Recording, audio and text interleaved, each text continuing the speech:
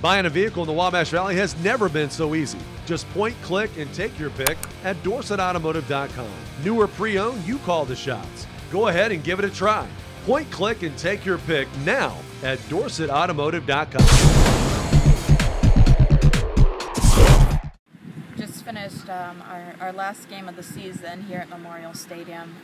We had a heck of a game here. We lost 4-3 versus Illinois State, and it was a pretty intense game from the get-go.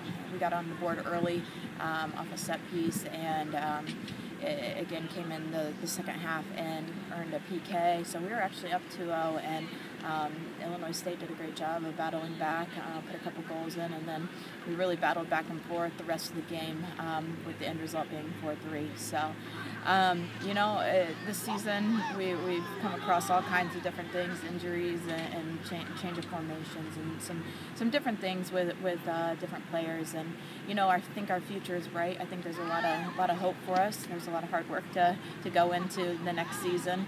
I can't say enough about our senior class. Those kids that have been around for these 4 years did an incredible job, really left their legacy on the program, and I think as far as their careers are over, but they're such great kids, and they're gonna have a great future ahead of them. So congratulations to all those seniors that played in their final game today. We wish them nothing but the best.